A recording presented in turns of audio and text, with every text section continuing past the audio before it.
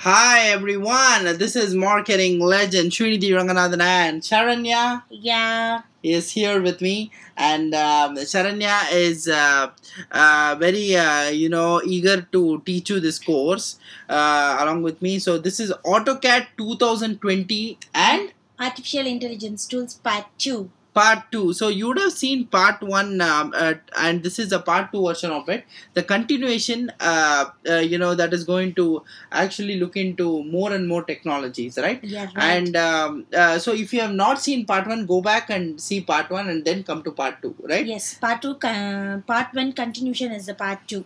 Correct. So let's start off right now in just 1 or 2 seconds from now. Yes? Yes. Great, Charanya. Carry on.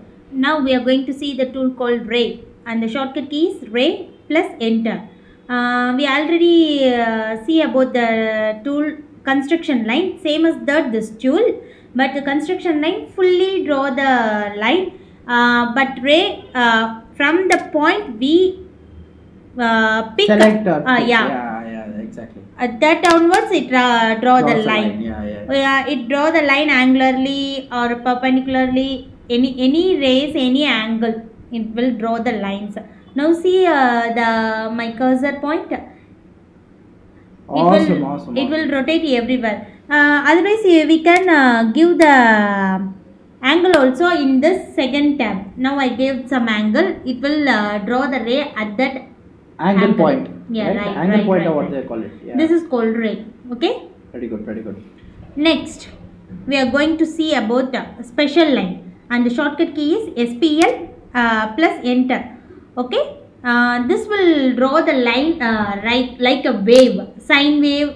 We studied. Yeah, sine wave we studied. Yeah, we studied in our school days. Yeah. So I now see the window. I am drawing the line like a wave. Okay. And yeah, it also looks like sound waves, right? And what is this? Is this typically what you're doing right now? Now I am going to draw the sine wave on particular line, like a graph. Okay. In during our school days, we draw the sine waves using some measurements. Correct. Like that only I am now drawing. That's pretty good, sir. Just see the screen. First I draw some line at some distance. I think I draw at 20 feet line. Yeah. There is a 10 feet line. It looks 10 feet. Oh, above 10 feet and below 10 feet. Totally 20 feet. Very good. Now I am going to start to draw the special line from this point. Okay. See how it is drawing the line. If you want, you may give the angle also, degree also for that sine wave. During our school days, we draw the sine waves using some measurements. Did you remember that? Yeah. Based on that, also we can draw the sine waves in this particular software. Yeah, right. Okay. Pretty good. It keeps on drawing and then good, stop. Good. Pretty good. Yeah, and one more thing which I've seen in AutoCAD, right? It takes us so much good. We have so much of potential to do a lot of drawings. That is a main thing that AutoCAD gives us, right? And these kind of lines, what you are drawing is also very good. Mainly, this tool is used for the electronics students. I think EC and EEE students. Okay. They usually draw the lines for something. What is called the analog waves and something. For that students, it will use. Next, we are going to see that polygonal line. For that, the shortcut key is POL plus Enter. Okay. First, it asks a number of sides. On that, we have to give the number of sides. Then click the center point, and we have two options on that. One is inscribed circle, and other is circumscribed circle. Okay. First, I gave inscribed circle option. Okay. Now I am going to measure it. Actually, I gave some radius to this circle. This polygonal figure. Yeah. I gave 6 sides. Okay. So it displays 6 sides. 1, 2, 3, 4, 5, and 6 sides. If you gave 8 on number of sides, it will display the hexagon in 8 sides. Okay. Now I am drawing the circle on that radius, 10 feet radius. Okay.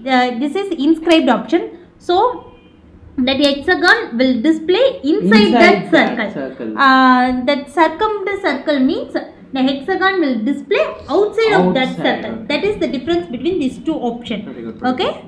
Now this is example for the circle. Okay.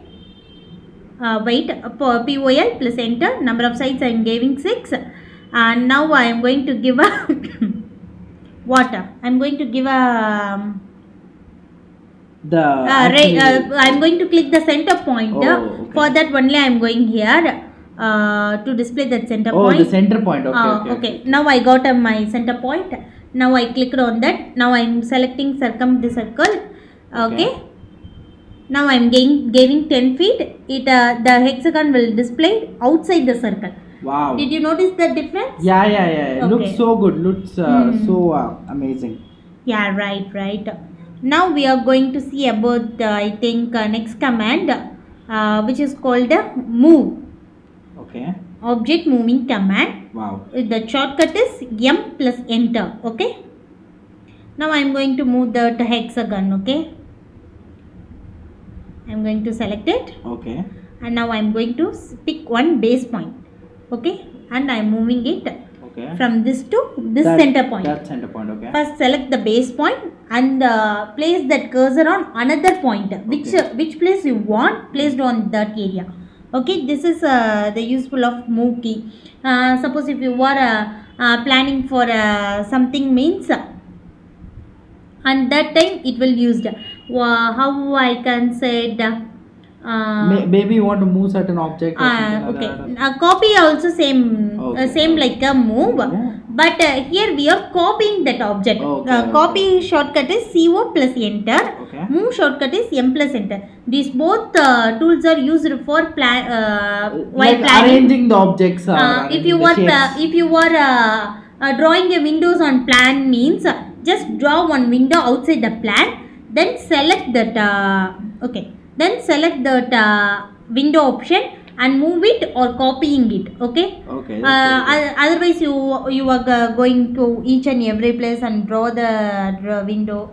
Okay. That's it will take lots of time. Okay. We understood that. And so this is becoming very interesting now. So I think even all kinds of AutoCAD, say people who are using the software will use all these functions. Definitely it's going to help. Okay, so let's move to the next video where we'll look at more and more features in the same software, right? So until then, it's Srinidhi. I'm Srinidhi signing off from only this video, guys. We'll be back in next video. Yeah.